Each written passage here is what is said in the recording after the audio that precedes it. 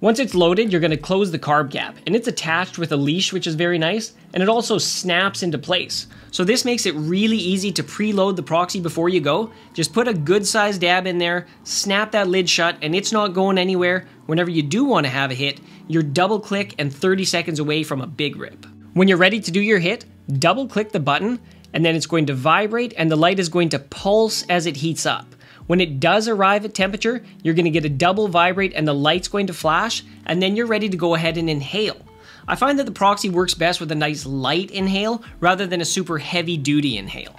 You don't have to go really ginger on it or anything like that, but just make sure you don't rip it as hard as you can because it'll just dilute the vapor too much.